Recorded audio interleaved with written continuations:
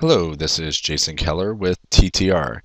Today we're going to expand on our Introduction to SharePoint series to discuss a common feature in SharePoint called a document library. Document libraries are where we store documents or files that we want to share across the enterprise. So this is definitely an introduction video that should be taken by or viewed by people who are just newly getting acquainted with SharePoint and want to learn how to use some of the features here in SharePoint. If you're fairly experienced in SharePoint, this video probably won't give you a lot of value, but if you're new to SharePoint, hopefully I'll fill in some of those gaps that you're running into just trying to use the software. So the first thing to understand around SharePoint is how we store documents in SharePoint. So as you can see here, I'm on a site in SharePoint and I have what is called a library. So in this case, our library is called Shared Documents. Now, as you notice, there are several folders here as well as files. So a document library is very similar to the way we used to store documents in the enterprise, which might be like a file share, your home drive, a share drive, something of that nature.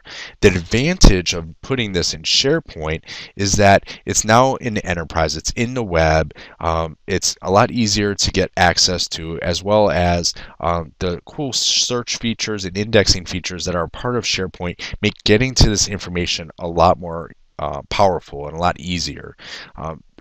To upload a document into SharePoint, you just need to be in what they call a contributors group. So depending on what site you might be on, you may or may not have access to upload documents. So that's just the way SharePoint's set up, and it's set up around a security model that allows people to either view documents, upload documents, or in the case of a site owner, you can actually create these document libraries or these knowledge repositories where you can put information in. So as you can see, we're in our shared documents and we have several folders and files. So the first thing you might want to do is, if you're working on a document on your desktop, you might want to upload that into SharePoint. The advantage of having it in SharePoint is then you can share it with your colleagues without having to send it through email or something of that nature, or putting it on a shared drive. So to upload a document is really quite easy. If you have a contributor's access, you will have this little button here in your shared documents that is add a document. Now you can also access a document library over on your quick launch. So as you can see here, we have libraries and shared documents. So if I click on that, that'll actually give me a better view of my shared document library. So this now is just an exclusive view of that document library. And again, I still have the add document button here. So we'll just go ahead and click on that. From there, you have the option to browse through document or upload multiple documents. We're just going to upload a single document this time, so we'll just click browse. Then you would navigate to wherever this file might live. So it might be on your desktop, it might be somewhere on your C drive, it might be on a shared drive, wherever that file is. And you go find that file. And I have a document here called JSON test. And we'll go ahead and just open that one and hit OK. So what happens now is you see the JSON test document is now here in SharePoint. Now, since I've uploaded this to SharePoint, I really don't need it on my desktop anymore. It's probably better practice to just delete it so you're not tempted to update that one, and then you have two different versions of the document running around, one in SharePoint, one on your desktop. I am definitely a person who starts my documents on my desktop, and then when I get them ready for review, I upload them into SharePoint. You can also just create documents directly in SharePoint as well. It's pretty much up to you how you want to do that. Now that the document is in SharePoint, it's very easy to access. So here it is. What if I want to update it, Jason? It's a very good question. Just go ahead and click on the file. At that time, you'll be given a prompt if you want to read this file or edit this file. So we'll select edit and we'll hit OK. Now, depending on how your SharePoint is installed in your environment, you might actually have something called Microsoft Office Web Apps. Microsoft Office Web Apps will allow you to actually edit the document directly in SharePoint without actually opening Microsoft Word. In this case, in this environment, I don't have that installed, so it just opened it in the native application, which is Microsoft Word. And then you'll notice it opened it in a protected view. Honestly, a little bit annoying. I've just told SharePoint I want to edit this document, but again, it's going to ask me if I want to edit this document again. So I'll just say enable editing, and then I'll go ahead and add any changes. So when I add my change, all I have to do is just save it. And this is actually saving it back into SharePoint. It's not saving it back to my desktop. It's actually the file that's here in SharePoint. So if I close this document, you notice now that I have my updated time, and I updated it, modified by J. Keller.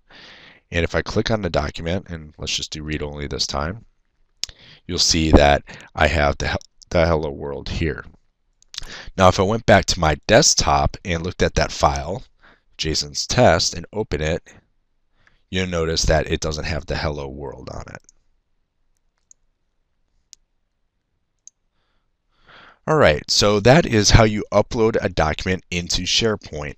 One of the things that you'll probably want to avoid doing is uploading the document over and over again. So as an example, say we have this document here, but I have a newer version of it somewhere. So let's just say we have a newer version of it here on my desktop, and let me just add some text to it.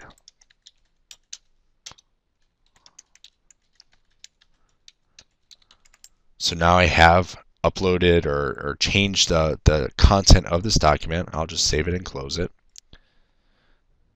What would happen in the past if you were using like a file share is that you might go ahead and name that version 1, version 2, version 3, something of that nature. In SharePoint, you don't have to do that. In this particular case, I have a document library that has what's called versioning enabled on it. Versioning will actually allow me to upload a file with the same name, and it would just save it as a newer version of that. So as you can see here, if I click on this document, I can go down to my version history. And you see that I have basically two different versions. So this is the version that I uploaded, and then this is the last version where I updated the text that said hello world. So in this case, why don't we just go ahead and add the document again. We'll just browse to my desktop because I have a newer version of the document there.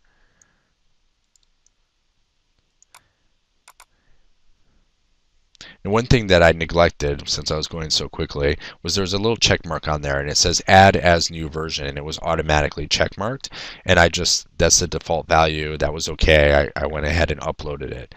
So now when I look at my version history on this document, you'll notice that I have a new version associated with my changes. So if I actually click on that document and open it, you'll see that this is the actual document that I updated on my desktop that I then uploaded over top of the existing file.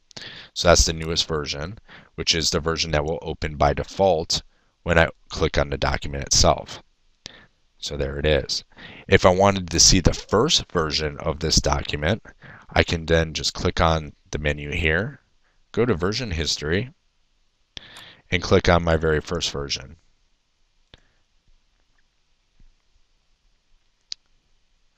And you'll see here's the first version of my document. So it's a very powerful tool to have versioning enabled, and then also using a document library to store your files. Please stay tuned for the next how-to video where I will actually show you how to send an email link to a document versus actually sending the document itself, which is definitely going to make your email administrators much happier. A lot less files getting sent back and forth in email, and allows for you to know what the most current version of any one document is. Thank you for joining us, and I hope that you learned something today, and you can check us out on our website at ttrcorp.com. Thank you very much.